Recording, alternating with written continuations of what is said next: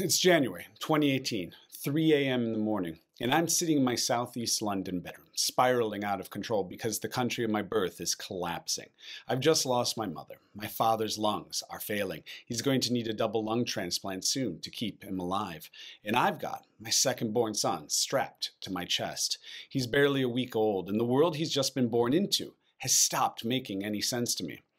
Now, this is how Psalms for the End of the World began for me, as an inquiry into the nature of reality in this multiverse of anxiety and terror that had taken up residence inside my chest, and I think has also come to define the 21st century for so many. Psalms quickly grew into a mosaic novel that spanned what we perceive to be time and space.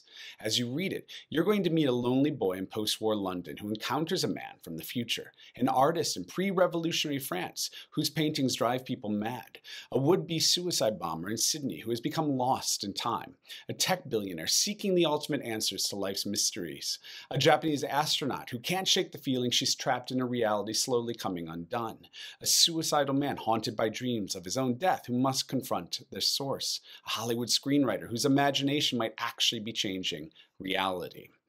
And at its heart is a central driving narrative focused on Robert Jones, a wrong man ripped from an Alfred Hitchcock film, on the run in 1962, trying to prove his innocence to what amount to be cosmic forces, and Grace Polanski, a Caltech physics student who has recklessly fallen in love with Jones. Jones, a man who might be a mass murdering terrorist, but who might also be her best chance to discover the true nature of the universe.